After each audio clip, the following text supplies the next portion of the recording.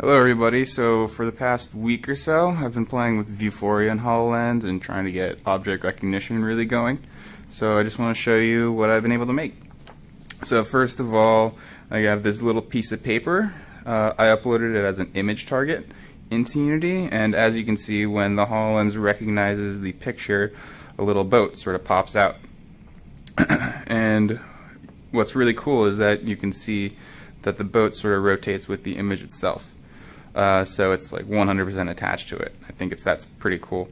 And you can actually take the boat out of the piece of paper. I just put a little hand draggable script onto the boat.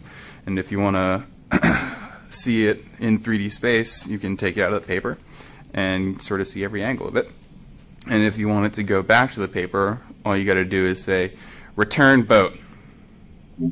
It's gone, and it's back to the paper. But I figured that this is a kind of controlled environment, like it's just a piece of paper, so it's got a lot to look for.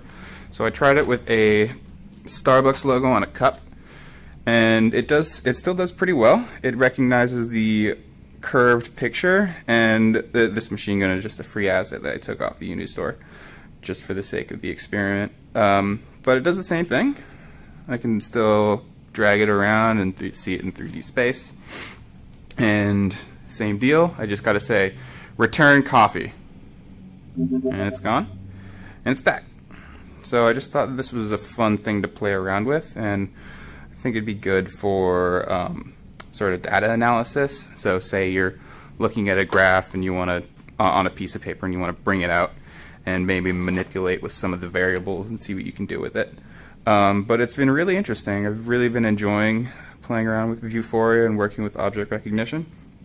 I just think it's a cool little concept for not only businesses, but also online shopping, advertisement, and even education. Like if you can imagine a student looking at a textbook and then like a battle, one of like the historic battles pops up from it.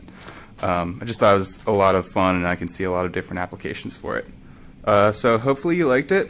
Hopefully you've got some comments, suggestions of more things that I can do with it or how I can improve it. But it's honestly a pretty simple procedure.